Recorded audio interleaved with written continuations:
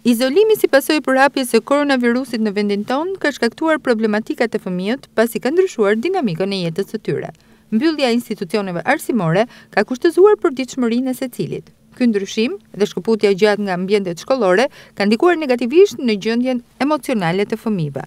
Për Adrianet, psikologja Adi Sateliti thotë se është shumë e rëndësishme që prindërit të organizojnë ditën duke i krijuar fëmijës mundësinë që të jetë aktiv.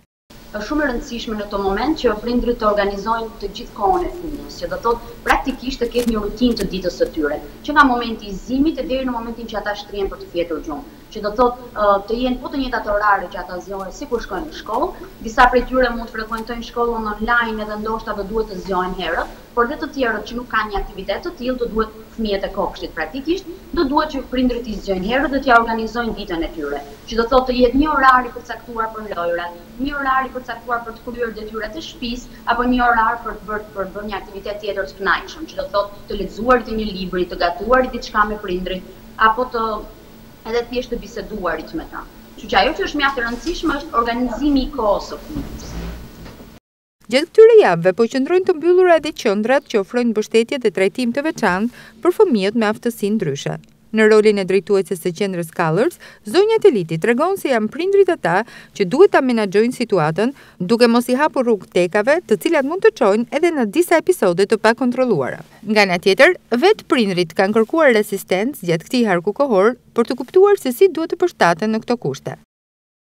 Ajo që është mjaft e rëndësishme është sikurse të gjithë fëmijët e tjerë dhe fëmijët dhe prindrit që kanë fëmijë me probleme të zhvillimit do duhet patjetër të krijojnë një rutinë. Por ajo që është e rëndësishme është që prindrit nuk do duhet të lejojnë asnjë moment, sepse mund të ndodhë që për shkak të izolimit dhe të qëndrimit gjatë gjithë kohës në shtëpi, këta fëmijë mund të kryejnë sjellje problematike që ne i quajmë, pra të bëhen pak më agresiv se zakonisht. Ajo që duhet është që prindrit mos tolerojnë asnjë moment sjelljen problem të fëmijës. Pra ata do duhet të menaxhojnë me patjetër këtë lloj sjellje, që do thotë nuk munden dot i lejojnë atyre një tek më shumë. Prandaj i rritet vështirësia prindërve me këta fëmijë. Por që patjetër duhet dhe ata të organizojnë aktivitete të kënaqshme me fëmijët e tyre, gjithmonë me varësi të problematikës që ata kanë. Që do thotë, dhe pse ne në mungesë, ne kemi arritur të komunikojmë me prindrit e qendrës dhe të sugjerojmë atyre cilat janë disa nga aktivitetet që mund të kryejnë me fëmijët e tyre, duke qenë se ne njohim edhe aftësitë reale të fëmijës. Por që me patjetër do duhet dhe ata të krijojnë kohë efektive dhe kohë cilësore me fëmijët. Pra, do duhet patjetër të bëjnë të njëjtat aktivitete siç kryejnë të gjithë fëmijët e tjerë, por në ndryshim që të mos tolerojnë sjelljet problematike të fëmijës. Mjaft e rëndësishme është që prindrit kanë pasur nevojë sparje edhe personalisht, që do thotë ne i kemi asistuar edhe ata për të menaxhuar gjendjen e tyre psikologjike disi më të rënduar.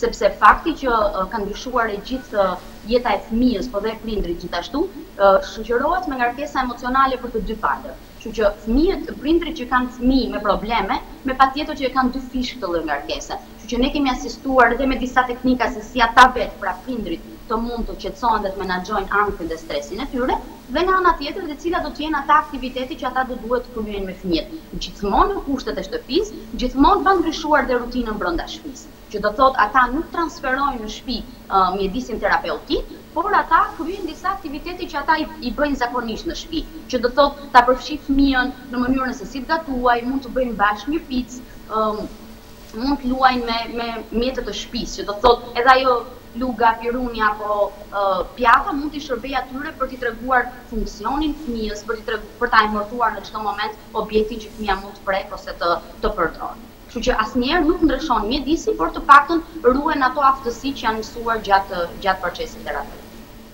Këshilla e specialistes së fushës është që fëmijët të mos krijojnë varësi nga teknologjia gjatë kësaj periudhe. Po kështu, prindrit duhet të informojnë fëmijët mbi situatën që po kalojmë, por duke reduktuar pjesën që do të rëndonte gjendjen psikologjike të tyre. Ajo që do duhet është patjetër që fëmijët mos qëndrojnë shumë gjatë pranë teknologjisë dhe të ndjekin televizorin gjatë gjithë kohës, është shumë e rëndësishme që ata të kënaqen në këtë gjë që po bëjnë, dhe me shumë gjas fëmijët janë shumë të kënaqur sepse po kalojnë kohë cilësore dhe mjaft të kënaqshme me prindrit e tyre dhe të përfshihen sa më shumë patjetër në aktivitete. Dhe ata duhet kuptojnë që do duhet kujdesen për masat mbrojtëse në mënyrë që të kalojë kjo situatë, por është një situatë e kalueshme që gjithë individët ta kalojnë duke qëndruar së bashku. Prindrit do duhet të flasin me fëmijën. Ato do duhet t'i shpjegojnë fëmijës situatën dhe çfarë po ndodh realisht. Por ajo që është mjaft e rëndësishme është bërë diferenca midis asaj se sa mund të kuptoj fëmia, që do thotë informacioni duhet jetë i reduktuar, por gjithmonë duhet jetë një informacion i vërtetë. Kurse si të mos përballen me marrjen e informacionit. Sepse kjo duhet ndodhet tek të rriturit, pra ato duhet marrin informacion, po të mos kalojmë ke mbi vlerësimi ose marrja e një informacioni shumë të madh për sa i përket kësaj situate. Në kushtet e krijuara nga pandemia e COVID-19, procesi mësimor është pezulluar. Aktualisht, ai po zhvillohet nëpërmjet mjeteve të komunikimit elektronik, ndërsa fëmijët kanë nisur të ndjejnë mungesën e mësuesve dhe shokëve e shoqeve të tyre.